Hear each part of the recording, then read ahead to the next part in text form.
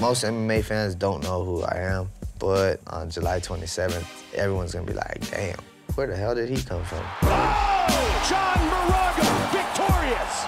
West Phoenix, homie.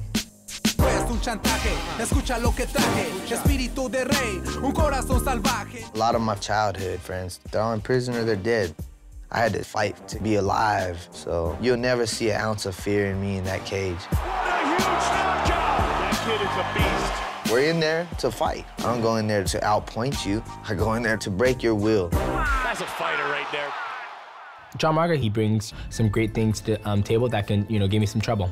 But I'm the champion, and I'm here to stay because I've worked my whole life. I wasn't out partying. I was always in the gym, and now I'm at the pinnacle of my sport. Oh!